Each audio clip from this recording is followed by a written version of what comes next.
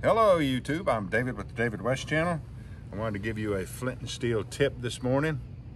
Although it may be fun to use these tiny flakes of chert to ignite some denim char cloth, you're really not going to get the best sparks using something with such a small amount of mass. As the steel comes down and hits this small flake, it's immediately going to start moving away.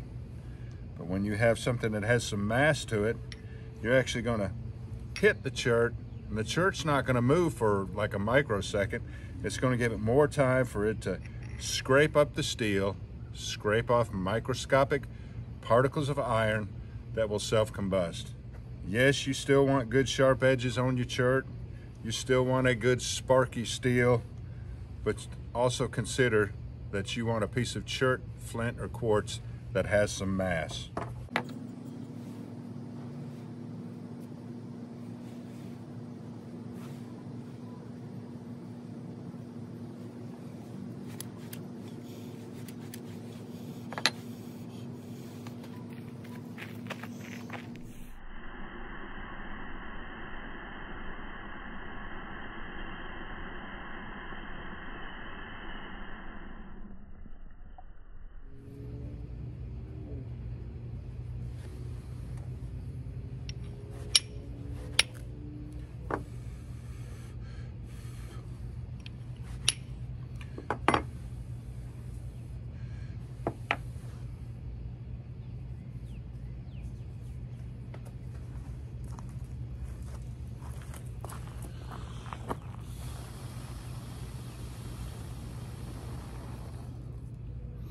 All right, y'all, do me a favor. Before you leave my channel, please subscribe, hit the notification bell, and in that drop-down list, select all, and do give the video a like.